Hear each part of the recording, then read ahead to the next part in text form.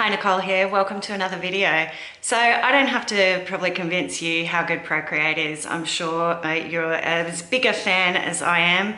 It's an app I use every day, and with every release they constantly surprise us with either something that we've been asking for a long time, or otherwise they'll just throw something awesome in the mix that we never saw coming. So we can't really complain when there's one or two features that are still missing.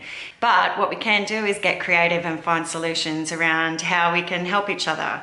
So today I want to share a document with you which will hopefully help you out. If you miss rulers like you would use in any other graphics application, then you're going to love this file. If you're using Procreate to create something for print, this is going to be particularly awesome for you. But even if you just want to see kind of what measurements and to what size that you're working with, it'll be a real help. So you can always turn the perspective grid on in Procreate, which is really handy. And there's also other people have created grid brushes. I've created one of those myself, and that's great for lettering and calligraphy. But this is more just a subtle ruler that's in the background that you can see the units across the canvas and keep an eye on your measurements, and also really easily find the middle of the document. So hopefully this file will help you out. It's completely free. You can get the link down below. And there's an 8 by 8 inch and a 10 by 10 inch. So I'm just going to take you on a quick demo and show you how you can use them. Because if you don't create your canvas in the right way and set it up correctly, it could potentially skew the rulers to fit and scale them down, and then they're no longer accurate. That'll all make sense in a moment. So to make sure you have them set up at the accurate size, let's take a look at how to do it. Okay, so here I am on my iPad, and you remember earlier I mentioned that there's a couple of key tips that we need to keep in mind when doing this, because Procreate doesn't always react the way that you might expect when copying and pasting layers from one canvas to another. You'll see there's a link below that you can download the ruler files, the guidelines. So once you download and unzip those, you can import the two Procreate files, but you will also notice there is 4 other individual PNGs.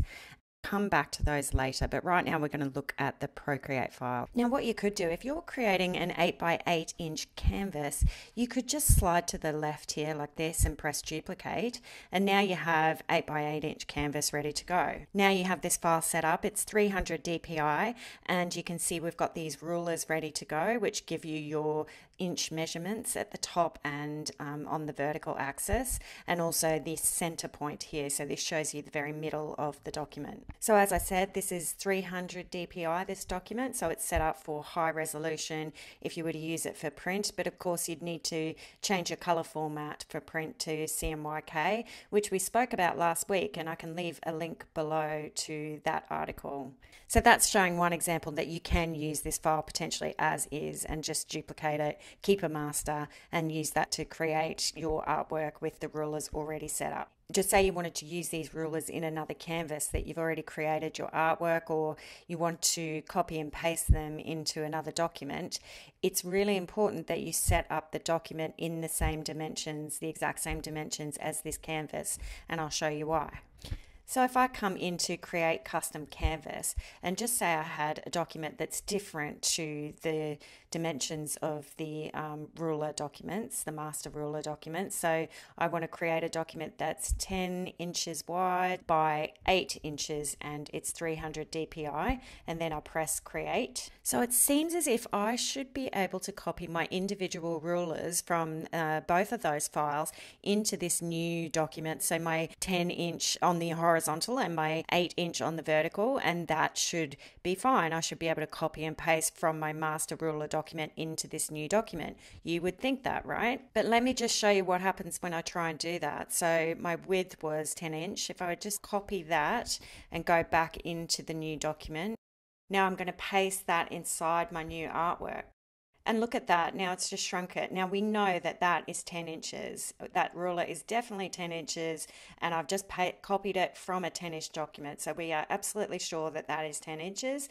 And this document is 10 inches in the width, but no, it has shrunk that. So these units are no longer accurate. Now don't ask me the technical reasons as to why. There's a whole thread on this topic on the Procreate forum, and I've read it 2 or 3 times, and I still am having trouble understanding why this particular issue exists. But as long as you know that it exists and you're aware of it, that's the important thing. So this was just to show you an example of when Procreate scales things unexpectedly. So in that scenario, if you're using any file size that's different to the templates that are set up, then you are best to import those rulers. So use the PNG files and import the single files directly into your canvas rather than using the templates that are already set up. And that will ensure that your rulers stay in the correct units and they're accurate.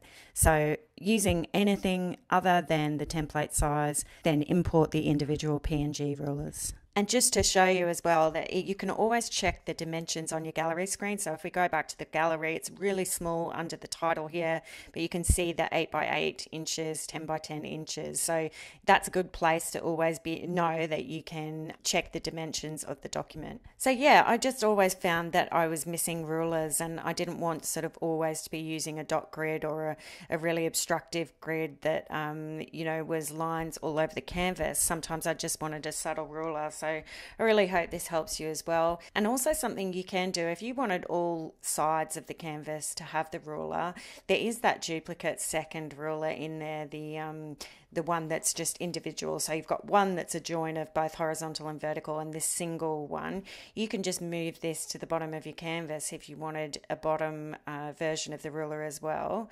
And I would suggest just putting on magnetics as well when you do that, because that'll stick to the middle a lot more easily, and you know that you're not kind of moving it out of position. So that'll help you align that. Anything that goes outside of the canvas, if you move anything outside of the canvas, Procreate will automatically delete that part of the artwork that is outside the canvas. So just be careful when you're moving that to use magnetics, and it should work fine. So we can even do this on the other side here. I've got a duplicate of the vertical as well. So just make sure magnetics is on and just move that onto the right hand side of your canvas.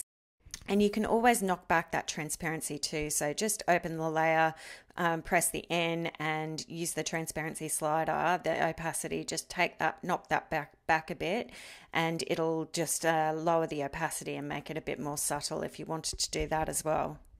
Great, so I hope you found that helpful, and I hope these inch rulers are useful for you. If you have any other sizes that you want to request, or if these turn out to be popular and you guys like them, please let me know, because I'll expand the collection and just add some more. Give this video a thumbs up if you liked it, and I'll see you next time.